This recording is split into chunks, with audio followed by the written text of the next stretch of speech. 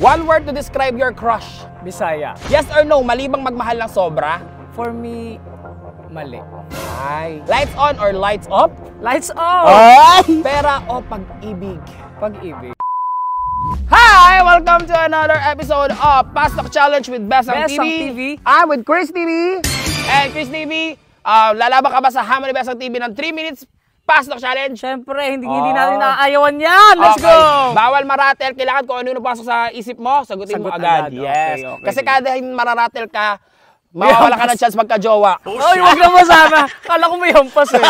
Okay, are you ready? Game. Okay, may timer tayo. Siya mismo ang pipindot in 3, 2, 1. Okay. Tuwing kailan ka kinikilig? Kapag nakikita ko siya. Ay, indoor or outdoor? Indoor. Books or movies? Movies. Yung 1 million, saan mo gagastusin? Isang gastusan lang. Negosyo. Ay, best singer in the Philippines? Bruno Mars. Ay, in the Philippines, 3, 2. Michael Pangilinan. Ay, makinis o maputi? Maputi. Ay, milk tea or milkshake? Milk tea. More bags or more shoes? More shoes. Ay, paboritong larong kalye, pika mo ba? By Leia Vlogs. Harangan taga. Ay, one word to describe your crush. Bisaya. Ay, one word to describe Cris TV. Masayahin. Ay, 2024 best moments so far. Yung ngayon, kung ano yung natatamasa ko ngayon. Ay, so proud of you. Tattoos, hot or not? Oh, hot ba siya sa'yo or hindi? Not? Ay, hindi. Ay, hindi niya prepared masyado ng tattoos. Yes. Yes or no, mali bang magmahal ng sobra? For me, mali. Ay. You should focus on your family and sa sarili mo. Ay!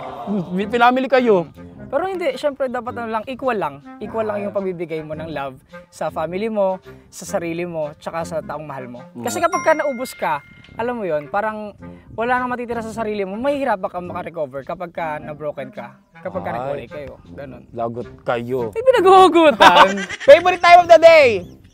5 p.m. Ay, be invisible or be able to read minds? Kung anong gusto mong superpower doon?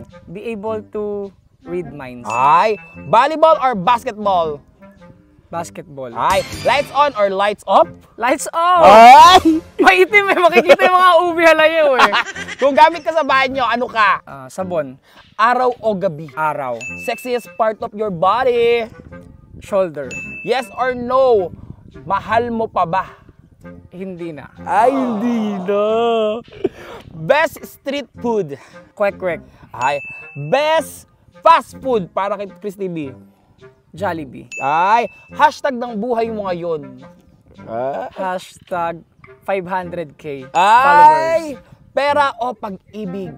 Pag-ibig. Ay, huling-hiling na tinupad ni Lord?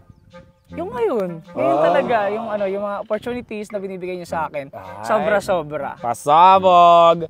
Facebook o Twitter? Facebook. Ay, bakit hindi ka crush ng crush mo? Aba, ewan ko sa kanya. Eh ngayong maganda na ang katawan ni Cris TV. Ay, ewan ko sa kanila talaga. At ngayong maganda na ang karera ni Cris TV. Ay, ewan ko na lang sa kanila. Kung ewan ko na lang talaga. Kung may masabi pa sila. Ay, more cheese or less cheese? More cheese. Ay! Timer! Ay, hindi mo mabot. May isa pa ako sasagutin. Ano yun? Isa tanong Leia. Eto na. Ang tanong ng lahat. Kasi natanong na natin kanina kung lights on or lights off. Sex o chocolate? Masipiriin ko yung romantic. Chocolate muna. Ay, chocolate muna!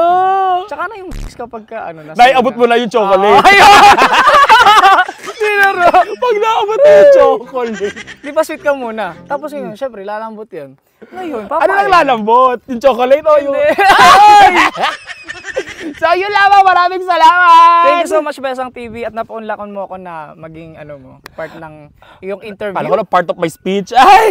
Thank you so much! Thank you.